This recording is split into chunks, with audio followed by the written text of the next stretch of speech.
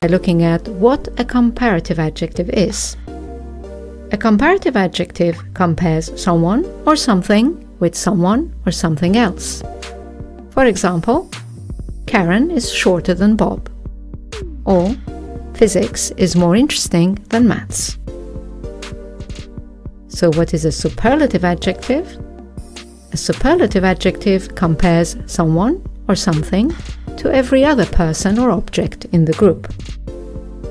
So, for example, Karen is shorter than all her siblings, which means that Karen is the shortest child. Or, physics is more interesting than all other subjects, and therefore, physics is the most interesting subject.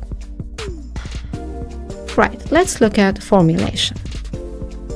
To form a comparative adjective, you must add er to it if it is a one-syllable word.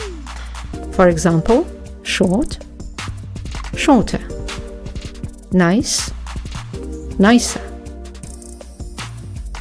And if it is a multi-syllable word, then you must add more before it. And also, you must use more with all participle adjectives.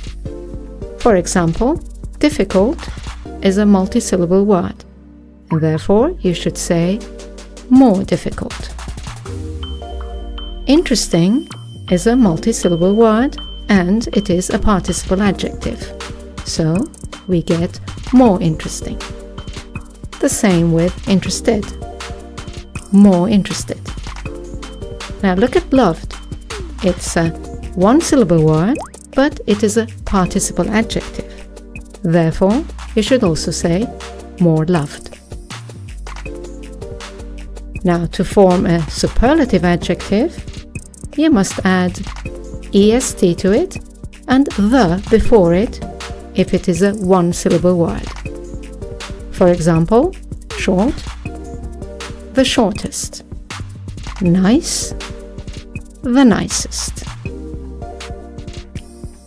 And of course, if it is a multi-syllable word, then you need to use most before it, and also with all participle adjectives. So difficult, the most difficult. Interesting, the most interesting. Interested, the most interested. And loved, the most loved.